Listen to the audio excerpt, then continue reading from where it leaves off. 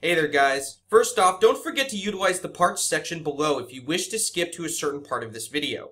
This video may sound kind of intricate at first, but once I start talking about the Iris Gmap tool, it gets much easier. This video is meant for the download data page, which is under the how-to drop-down menu on my website. If you are not viewing this on my website, a link to it is in the description box below under my email address. It can teach you how to find, access, and analyze seismic and GPS deformation data, how to understand the many different types of seismic plots and charts people use, and even hundreds of plots and lots of information pertaining to many different seismic swarms and events. In this video, I'm going to teach you how to find and access seismic data. If you wish to know with what options to analyze this data with, simply go to the How To drop-down menu and look at the 3 different programs I talk about. However, I suggest starting with the seismic program Swarm, the program shown here. You may want to start with JAMA Size, as I did, but JAMA Size is extremely more restrictive than the program Swarm. JAMA Size, at least in my opinion, is mainly for quick overview, museums, and for students. It may be frustrating to learn Swarm at first, but my video on that program should help, along with daily experience.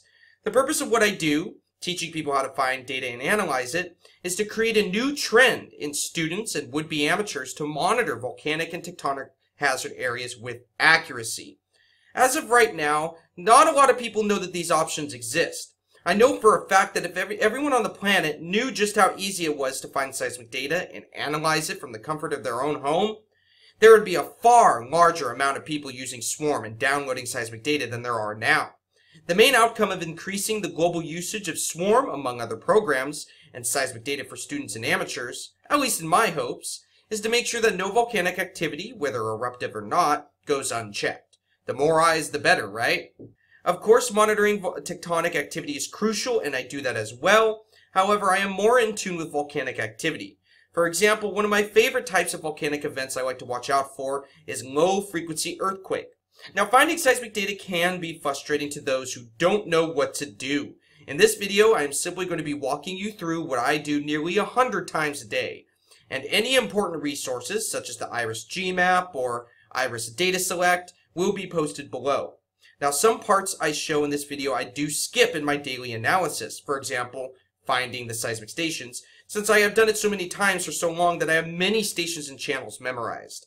So why don't we start with an example swarm? Let's say a large earthquake swarm just broke out near Yellowstone Lake at Yellowstone National Park in Caldera. And that's exactly what happened right on the beginning of New Year's Eve, December 31st, 2018. So let's act like this just happened. Oh my god, swarm! Remember to always try your best to use the closest seismic station first. Of course others should be used and will be used and can be used if you're analyzing these events, but I like to start with the station that is probably one of the closest ones. So let's click borehole 208 since I already know it was one of the closest stations to this swarm in question. Now remember when using these online web recorders to always use the time to determine what the closest seismic station was. Now I'm not going to show you exactly how to do that in this video, and you cannot do it with these web recorders alone, but you can get a general idea. In this case, I believe borehole 208 was the closest station to the swarm, with station YML coming in second. That is because the closer the station is to an earthquake, the sooner the earthquake will appear on that station. Remember how seismic waves propagate away from their source like a ripple in a pond. So if you think you see an earthquake and it only appears on one station, it might have been a very, very extremely teeny, tiny, very shallow earthquake right near the station. But most of the time, even a negative 0.5 can still show on multiple stations around the area at Yellowstone. So we know that seismic waves travel like that. Always look at multiple stations and cross-correlate. Now, you may be asking yourself, what is the point of finding seismic data if we have these web recorders? Well, number one, there are many areas full of stations throughout the United States and the world that do not automatically generate these web recorders on the internet. Number two, these web recorder charts are only, and I mean only, for very quick and very basic overview to see if there were any earthquakes and around what time they occurred. I tell you now that if you only use these web recorders, you will be deceived. You need to actually analyze the data to come to at least a probable conclusion. But don't worry, it's much easier than it sounds. Now here's the UTC time code on the right, as you can see right, oh, my bad. Let me pan down. Time UTC. MST is on the left, which would be Mountain Time. So that is the time code that we need, UTC, to access the seismic data from this channel for this time period. Notice how right here we see the 7:30 line, which would be right here, right? Well, that means right here is, notice how there is a very barely visible vertical line. Notice that I'm following it with my cursor all the way down, all the way down, all the way down to the 23 mark. Okay, so that means all the way up, once we've tracked it, right here is 7:23 UTC. Because 7:30 would start right here, which would be right here as well. Notice it's read from left to right like a book, right? Now, when downloading seismic data, you of course need to know the time period. It is always best to choose a few hours before and a few hours after. However, I suggest downloading no more than 24 hours worth of data at a time. This is because sometimes the program Swarm does not like a huge amount of data. So when you are done with one file, you could always close it and open the next day's data. But for this example, I just want to use this swarm right here. The second thing you need to know is all of the 4 different seismic codes required to download data. Sound too confusing? Well, guess again. These are 3 of the 4 seismic codes that you will need. Sometimes they do appear in different order, but 4 are needed regardless. The 4th code is not shown on this station since this station has no location code, but I will get into that in just a second. Plus, I'm about to show an option that makes things much simpler. But first, here is the station code, B208. Here's the channel code, EHC for short period vertical. Short period stations usually start in EH or SH. However, in regards to the Yellowstone stations in the WY network, any SHZ channel you see on the web recorders online is not real, it's fake. It is an HHZ channel, which is a broadband station with a 1 Hz high-pass filter to make it look like it's a short-period station. And pretty much all they do is just filter it and slap an SHZ sticker on it, basically. But other areas in the world do have real SHZ channels. But for the WY network at Yellowstone, SHZ is basically not real, as you will see when you look at the actual channel codes from the actual stations. Now the ending, notice right here the end of the channel code is Z, is the ground motion, which way the ground has moved. Z means vertical ground motion, in other words, up or down. E would be east-west, horizontal ground motion. And N would mean north-south, horizontal ground motion. Most of the time, except for intricate analysis, I mainly use EHZ, HHZ, or BHZ channels. BHZ and HHZ channels would be broadband stations, or broadband channels, which usually are more sensitive and show a more broad range of frequencies. And here is the network code. Network codes are always only 2 characters long. Each network code contains a station or many stations, and each station contains different channels. Now this web recorder only shows us 3 of the 4 codes that we need. What about the 4th? The 4th is the location code. Since none is given, the location code would be dash dash. And as you see when we go back, let's go to a WY network. Notice how we do see 4 codes right here. Here's the station code, channel code, network code, location code right there. But again, if no location code is given, it would be dash dash. Now put all of that aside. Forget about all that. What if you only know the network and that's it? Or let's say that you have no clue what any of the codes are, even the network codes, for the area that you want to gather seismic data from. That is where this tool comes in handy. This is the IRIS Gmap. I use this a lot, and without it, I would have a hard time finding seismic data. It is such a blessing to have a program like this, guys. This tool, along with seismic programs and data accessibility sources, gives you virtually free reign over monitoring any area that you want. Well, at least the areas with online seismic stations. Now for this, you will need to know at least a network code. But do not fret. If you do not know what network you need for the location that, like Washington State, Yellowstone National Park, anywhere, simply go to my website, go to the More drop-down menu, as you can see right here, and click Network Coverage Help. And that's the page that we are on right now. This shows you most of the available network codes and the areas of the world they are connected to. For example, I have Areas of interest. Now here are additional areas down here in other countries as well, but areas of interest are the main ones that I use every day. Notice Yellowstone Caldera National Park, mainly the PB network and the WY network, but there are a few other stations from other networks there, but mainly it's PBWY. Cascadia Subduction Zone, the NV network, and the OO network. Sadly, I believe they have shut those networks down. I don't know why. They did have data a long time ago, so you can still access data from the time they were recording data, but recent real-time data is not available anymore. Washington, CC network for the volcanoes in the Cascade Range. Multiple different networks, multiple ones. The main one is UW for the University of Washington, which the Pacific Northwest Seismic Network helps maintain. But again, notice all these 2-character network codes right here. Feel free to use these. I believe I have every single one on here that I ever use, ever, basically. So, that's there if you need any help. Now, for a much more in-depth version of that network coverage help, come to this page here. Now, it does have a description of each network, but sometimes it's a little vague, and it's hard to know which location, but you can always click the network and it'll probably bring up the map and show you where the network is located with all the stations in there. But this will show you the network codes that you need if you cannot find an area of interest from the list on my website. Now, I will leave a link to this IRIS list below. Notice how there's a great deal, some online, some not. And by the way, if you ever see R like this, R would be restricted data. P would be partially restricted data, meaning you need a password. This is very rare. It does happen from time to time, and I'm very frustrated that they have password protected some seismic data, but it's only like literally 0.05% of the time that I run into that problem. As you can see, basically every single network is open for public data access.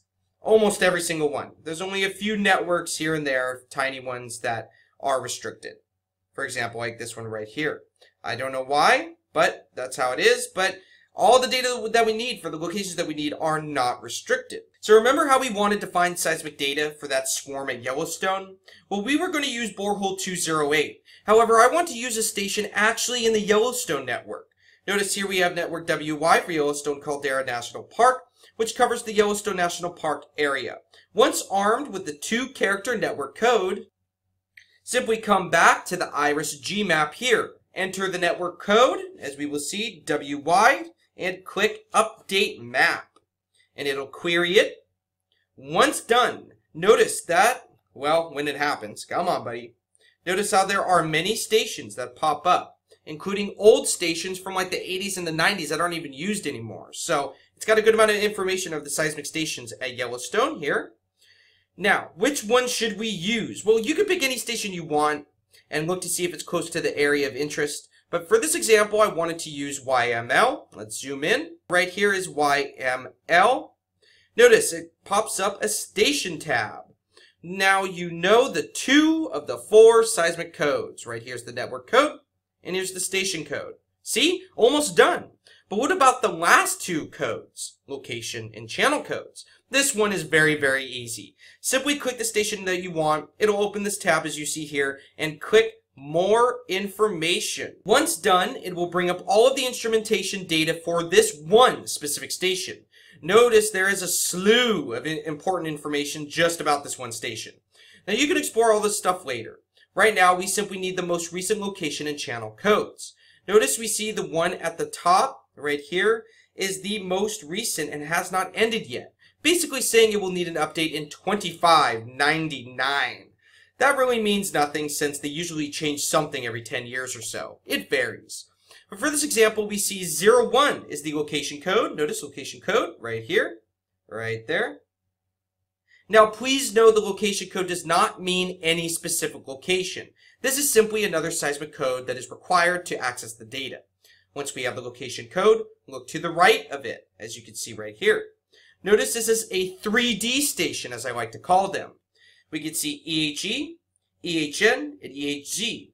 Put those 3 together during analysis and you can get a 3D view, so to speak, of any given event.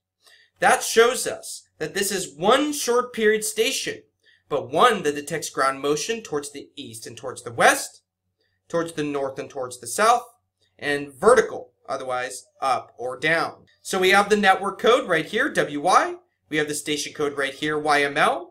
We have the location code right here, 01. And we have the channel code right here that we want to use, EHZ. But the last thing we need is the time period of the data we want. So let's go back. Let's go and click YML. I believe YML is a little bit ahead, but we can see, remember, it started at about 7:23 UTC, right? We already saw that borehole 208. Remember, it's best to use about 1 hour before and 1 hour after the time period that you want. And we need UTC. UTC, again, is the only time code that you need, that is required for seismic data. So that means let's use data from 6:30 UTC to 11:30 UTC, December 31st, 2018, from station YML in the WY network, 01 location code, short period vertical. But where in the heck do we get this data? From here. This is the Iris Data Select URL Builder. Now, this is the web service that I use the most to gather all of my seismic data. There are other web services which I have to use from time to time, but I'll show that in a bit. Again, all of this I'm showing you is 100% free no matter what, no matter how much data you download. No joke. If anyone ever tells you it's not, don't fall for it. This also may seem somewhat overwhelming at first, but it didn't take me long to become fluent in finding and accessing seismic data. So armed with the time period of the data we want, and the 4 codes that we want, notice how they fit in perfectly right here. Network, station, location, channel, start time, end time. Let's focus on these first and enter in the parameters. Network code was WY. Station code was YML. Location code 01. Channel code EHZ for short period vertical. Remember, we wanted December 31st, 2018, so type in 28. And this is the exact format you have to do. It cannot be different than this, otherwise you will not be able to download the seismic data. This is the format for the start and end times. You do the year, which would be 2018, dash, let's see, what was it? It would be 12 for December, right? Dash, 31 for the day. Now, no spaces. I am saying this right now, no spaces. You separate the date and the time with a T. Now, it's showing a space right here. I don't know why, because I've tried doing a space in the middle before and it doesn't work.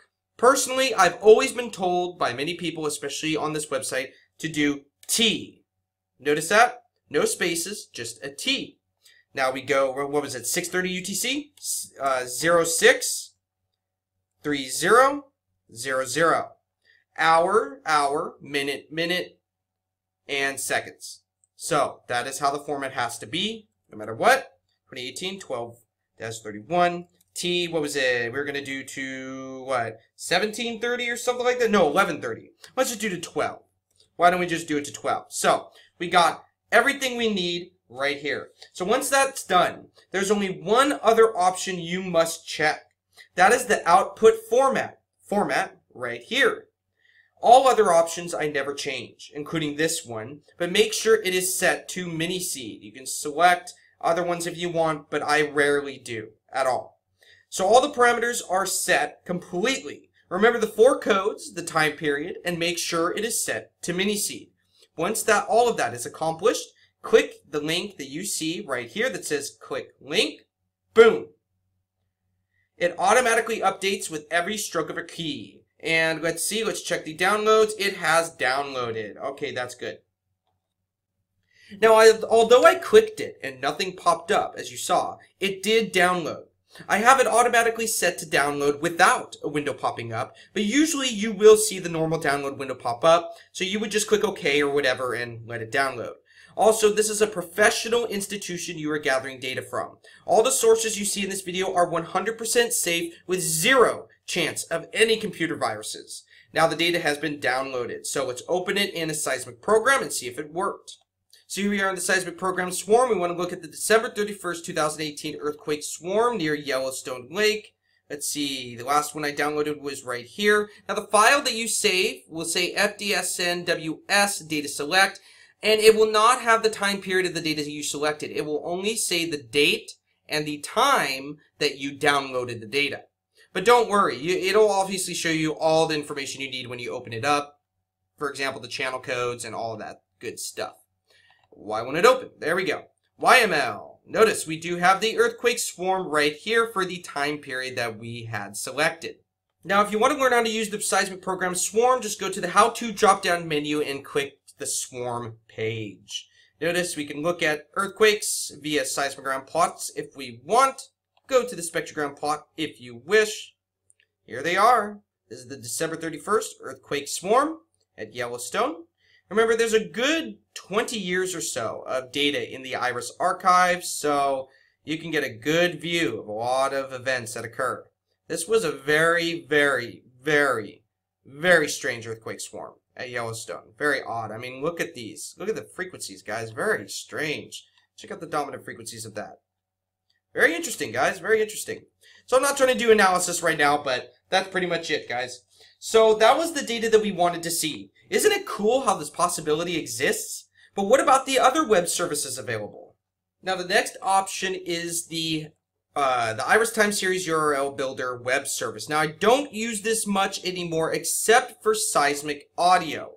Of course, this is great for some people, but my computer does not really allow large SAC files to run in the program Swarm, so I have to primarily use mini-seed format, which, in my opinion, is just as good as SAC.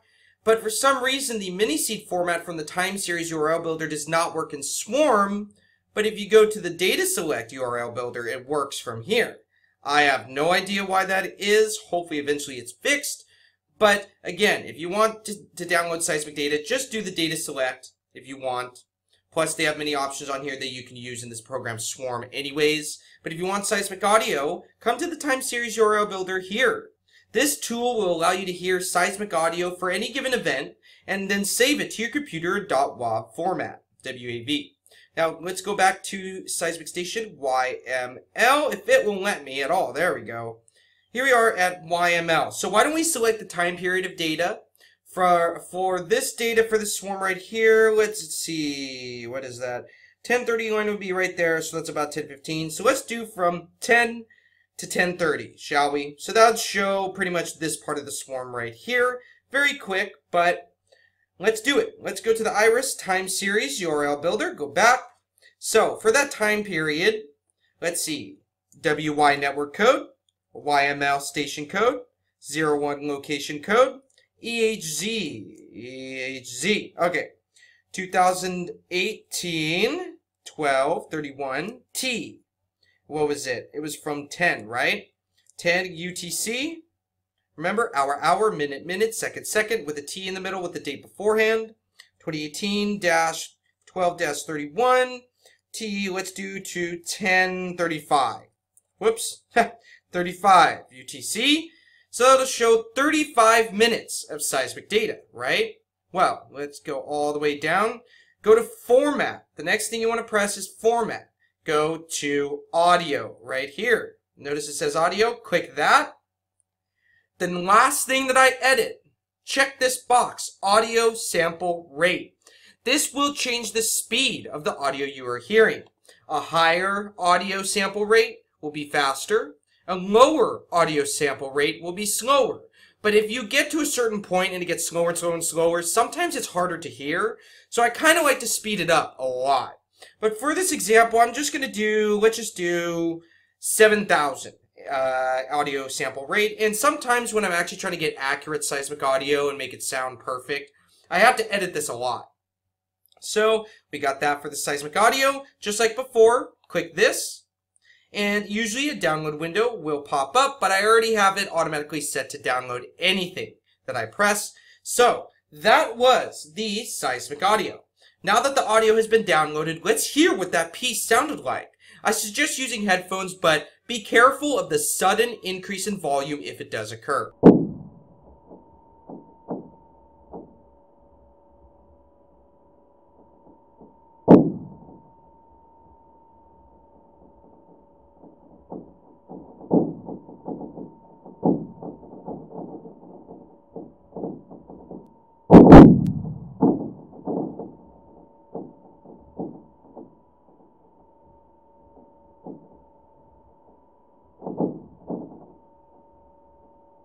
So, that was pretty interesting, guys. Now, what about the other ones? Well, here we are at service.ncedc.org, fdsnws/dataselect/1. This is the data select URL builder, but for the NCEDC database. Now, this is extremely similar to the Iris one. Again, links to everything are below. And again, if you're viewing this on YouTube and I'm missing a link in the description box, simply go to my website and just check out the download data page on there under the how to drop-down menu, Now, this is mainly here, the NCEDC Data Select URL Builder is mainly for California. If you ever try to access seismic data from California on the Iris web service and it doesn't work, even though you know all the parameters are correct, you might want to try getting the data from here, the NCEDC Data Select URL Builder, or this one right here, the SCEDC Earthquake Data Center Data Select URL Builder, which is very similar, and it follows by the FDSN Data Select Web Service standards, so it's basically exactly the same. Network, station, channel, location, start time, end time. You notice right here is the format where you should do the date and the time, just like we did on Iris. Now, if all else fails, keep trying. I failed so many times at first and got extremely frustrated, but I quickly learned it. Now, you can always choose to either email me or a professional if you need any additional help. Now, there are some networks that you might come across that reside within foreign data centers, not accessible by Iris, NCEDC, or SCEDC. So, what do? Well, you could first come here to fdsn.org/webservices/data centers. FDSN is the International Federation of Digital Seismograph Networks. This will show you the data select URL builders from all data centers. However, please know that some are not functional for some reason. For example, INGV. Let's click the data select, open link in new tab. This is for Italy. This is seismic data from Italy. Now, when it'll let me, notice right here, let's go to the URL builder. Click builder. Notice, remember how it has to build the URL at the bottom? Well, something's wrong. Look, it's not even responding. Notice that? Nothing. What the heck? Nothing. Nothing. It's not responding to anything I'm putting in.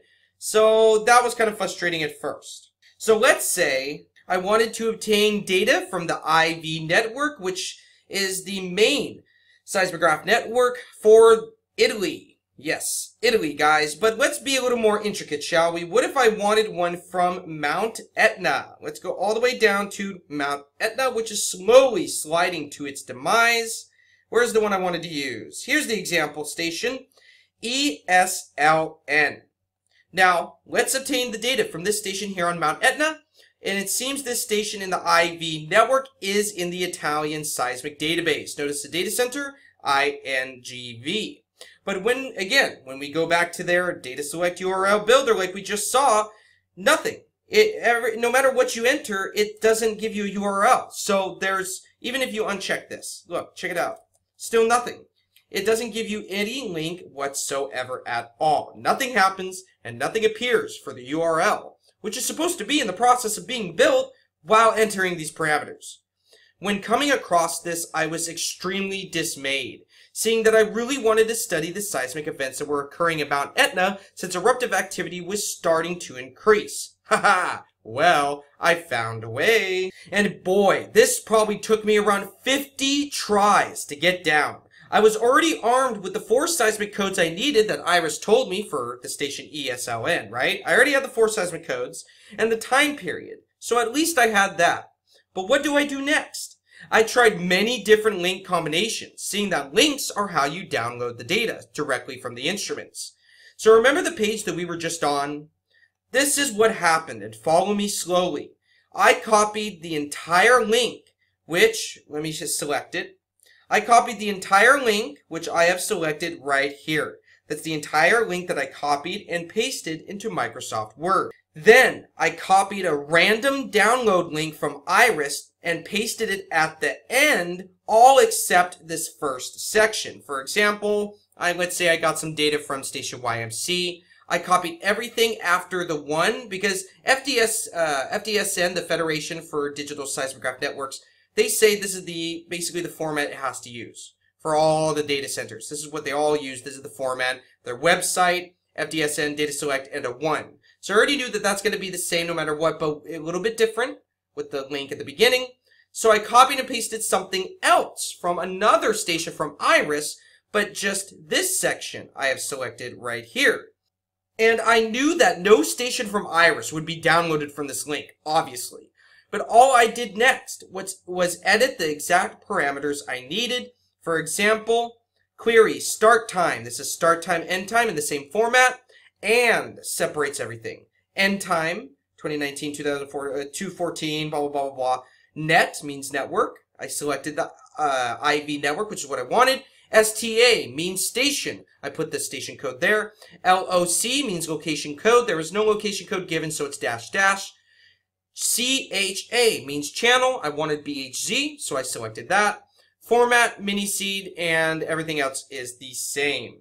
Much to my surprise, I completed it, and it finally worked. I had to completely build my own custom URL to download the data from the Italian seismic database. And boy, I was so happy, guys. I immediately started creating plots of the recent Mount Etna eruption, many of which can be seen in my post about Mount Etna on my Seismo blog that I did months ago. So if you ever cannot find any data that you need, please shoot me an email. I can pretty much find any seismic data from any accessible station on the entire planet. Sadly though, there are still many areas of the world that are not seismically monitored. Moving on, let's see if this link still works. Let's see what Mount Etna in Italy has been up to for the past 2 days. So, we have everything we need. Got the station code, network code, location code, and channel code. But the end time, the start time and end time, notice right here. Let's see, let's do 4. So let's do 18. 0000. End time, let's see. It is not the 20th yet. It's not April 20th yet, but I'm just going to do that just to top it off to get the most recent data. The 20th at 0 UTC. Got that, got that. Okay, so all of it is good. We're going to see the past 2 days worth of data for Mount Etna from station ESLN. Copy that. Let's go up here. Go all the way up here. Yeah, come on. Press paste. Notice that. Everything's good. Press enter. And let's see, is it downloading? Yes, it downloaded right here. Notice how it downloads just as FDSNWS, because this is from a foreign data center, guys. Foreign data center here. So what we're going to do is we're going to go into Seismic Program Swarm. We're going to go up, File, Clear Cache, Close File, Open File. The one we had started with just FDSNWS, and that's it. And here it is, right here. I believe that's it. Yes, it is. Right here. Press Open. ESLN and the IV network BHZ. So the link that I built worked because their URL builder didn't work at all. So technically, guys, I completely skipped through them. I didn't even go through the seismologists at all or their data center. I literally created the link and gathered the data straight, and I mean smack dab straight from the seismic station itself. Double click it real quick.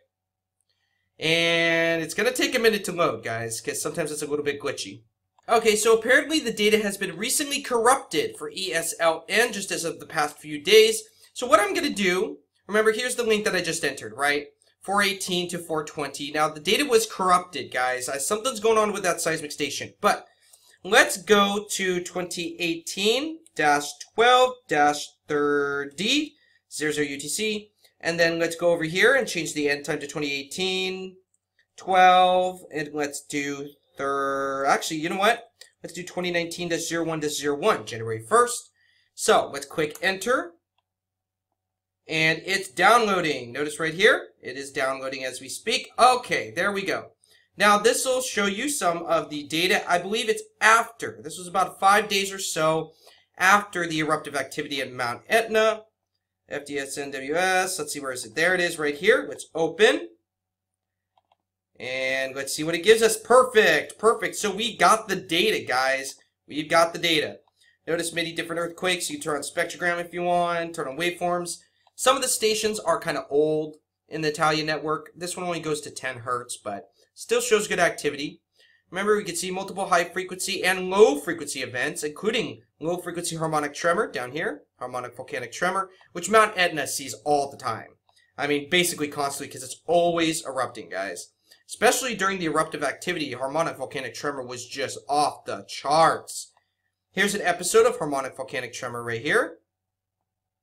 Notice, there it is. Yep, very interesting. Studying harmonic volcanic tremor from Mount Etna. Who would have thunk it, right? Multiple different earthquakes, and yeah, pretty cool. Mount Etna, guys. So that is it, folks. Finally, these videos are done. Sorry it was so long, but I do not believe that is much of an issue since I do provide a parts section. I really hope that this video showed you just how free and accessible global seismic data really is, even from areas that seem impossible to download seismic data from, for example, from the Italian stations. Never let anyone tell you that it is not this easy. It may be frustrating at first, but it's very easy once you get the hang of it. Heck, I was even able to create my own custom link to download data probably not many people have figured out how to download. And you can too. Seismic monitoring of volcanic and tectonic hazard areas is extremely important in my opinion. However, it can be done in the comfort of your own home. However, once you learn how to do this and how to use Swarm or another seismic program, I suggest the very next step would be to download data in mass for past confirmed seismic events. This is a method that you can use to self-teach yourself about what different seismic events look like. Don't know what low-frequency harmonic tremor looks like? Don't fret. Simply download data from a volcano, for example, Veniaminoff in Alaska in September through December of 2018, that has already seen confirmed low-frequency tremor, usually called volcanic or harmonic tremor. Don't know what a nuclear explosion looks like? Don't fret. Simply download the seismic data from stations around North Korea and look at the date and times of their past nuclear tests. Above all, any earthquake reported on the USGS earthquake site contains an event page. I'm sure many of you have seen these USGS event pages. However, if you haven't, all you have to do is go to earthquake.usgs.gov, click an earthquake of interest, then click the earthquake in the tab it opens. This will open the event page. Then if your goal is to study any given event, this event shown here being random for this example, then let's see, simply click origin right here. And what's here? Click phases. Once you click phases, click arrival time just once, guys. The station labeled first is almost always the closest seismic station to the source since it had the shortest arrival time. You can, of course, use other stations on this list, and you probably will. Notice it gives you the 4 codes. Actually, it gives you 3 codes here, but remember, if it doesn't give you a location code, just use --. So you've got the station codes that you need, and you got the date and the time in UTC right up here, of course. Now you can use the mini web services. Data select ones are highly suggested in mini-seed format to download the data from any station you want to any event you want. You can even use the earthquake catalog. Go to advanced options and check non-earthquakes for any specific time frame. That will show you exotic events. You can even edit the list so it doesn't show quarry or mine blasts unless you want to study them, of course. Using all these options, I have learned an insane amount of information. So much so that there's still information that I've learned that is not in this video. But then again, I still have a lot to learn. I've studied in great detail harmonic and volcanic tremor, low-frequency earthquakes, nuclear explosions, asteroid explosions, mine collapses, ice earthquakes, glacial tremor, volcanic explosions and eruptions, hybrid earthquakes, sonic booms, rock bursts, and much, much more. This is just the start, folks. Once you go down this path, you cannot come back. It's an amazing experience when you find out that these possibilities exist. Even more so, that it is independent from the professionals and independent from YouTubers, so you can be the judge. Well, unless the seismic station's offline. I hope this video helped you learn a lot, and this all just barely scratches the surface. Most data has been archived digitally since the year 2000 to 2002, so there's almost 2 decades worth of data from thousands upon thousands of seismic stations. Time to analyze, guys. Please have a great day and let me know if you learned anything. Please share this video if you have. I want to get the word out there that these sort of things do exist. Not many people know they do, and even the people that want to monitor these areas still don't know that these possibilities exist. Otherwise, we'd be seeing it used a lot more than it is now. I will continue to monitor volcanic and tectonic hazard areas and will always look at the data with no bias, even if it goes against a theory of mine. Be wary of many YouTubers out there who are looking for money. Sure, they have to make a living too, and not all of them are untrustworthy. However, you never know who will be a scammer when you first come across them, so just be careful. God bless, and I'll see you guys soon. Remember, the truth is considered hate or fear to those who hate or fear the truth.